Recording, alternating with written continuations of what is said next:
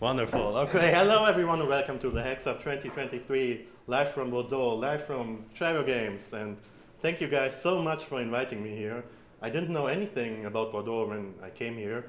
And now that I have been here for a few days, I kind of don't want to leave again. So I don't know, maybe I just come back next week and pretend that I work here or something. That sounds like a decent idea. So before I get into my talk, we figured we let Nicolas talk a bit about Shiro itself.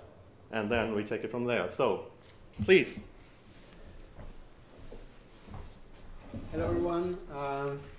Nice to meet you. I'm Nicolas Cannasse. Maybe you know me from back to days when I did a lot of Axe conference. It's been a long time actually I haven't talked about Axe, and I'm really great to see you again and to be able to share with what we've been doing in the past years at Shiro Games. So Shiro Games, we are a small company, about 60 people. Doing games for PC mostly, but also on consoles and mobile.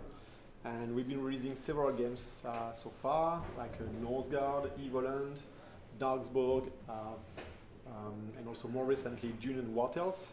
And yeah, so we have all these teams working on several games and also on technology because we really love to have the right tools for the job.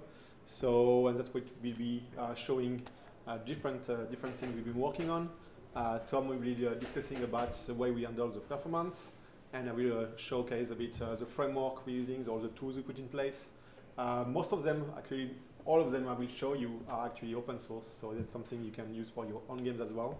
And yeah, looking forward to see what you can do with it. Yeah, thank you, and I think I will give back Simon so he can actually talk to us about more recent news from the compiler. Yeah. Indeed, this is what we're going to do.